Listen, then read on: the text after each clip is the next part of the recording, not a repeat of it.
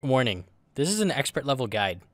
This guide assumes you are already an expert of Don't Starve, and it also assumes you are playing Wolfgang. But it should probably work on almost every character. Hey guys, it's Keyboard again. Today's guide is going to be on the ruins. This is by far the most difficult, but it's also the most rewarding area of the entire game. So first, we got to prepare for the ruins. So what you're going to want is about 1,200 healing points worth of food or healing items. I personally take about 60 blue mushrooms, just because it's the fastest. Then you want a ham bat or a few dark swords, 11 football helmets. You can also use 5 to 6 Wigfrid helmets instead if you so choose. I usually just carry the items to make the helmets with me.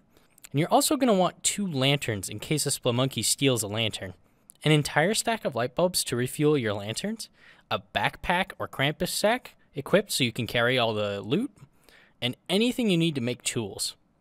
This will usually be a stack of twigs, grass, and gold, or flint, and then some rocks.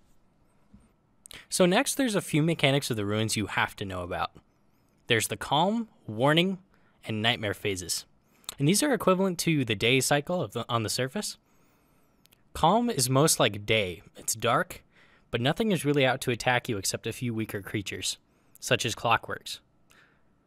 The warning phase is how it sounds. It's most like dusk, and it's just trying to warn you of the phase change. It acts the same as the phase before it, so if the warning phase is warning you of it becoming a nightmare phase soon, it will act the same as calm. If it is warning you that it will be the calm phase soon, it will act as nightmare phase. Nightmare phase. This is most like nighttime. Everything around you will try and kill you. The Spelunkies will become shadow Spelunkies, and these are by far the most dangerous enemy in the game, because they always group up. On top of this, every nightlight or nightmare fissure will start to spawn nightmare creatures, which also make the area more dangerous.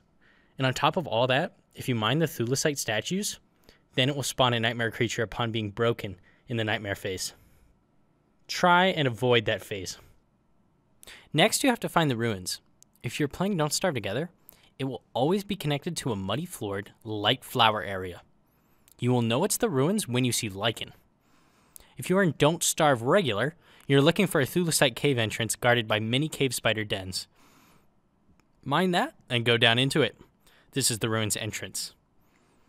Now that you've made it into the ruins, you will want to find the military or sacred biomes, or both if you're lucky. While trying to find these, avoid Spelunkies. They will steal your items off the ground, such as your lantern, which is why you should have 2 of these. And they may also steal your helmet off the ground if a slurper attaches itself to you. Fun fact, slurpers don't respawn. So if you want to kill them for the Belt of Hunger, make sure you repair it. Back on topic, the military and sacred biomes are the ones with clockworks and tons of shadow creatures.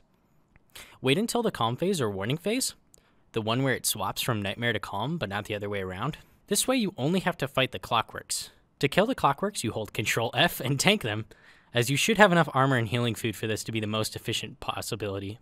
Oftentimes, there will be piles of broken clockworks next to them, which you will want to break down with a hammer, or run a clockwork rook into if you're lucky enough to have one next to you.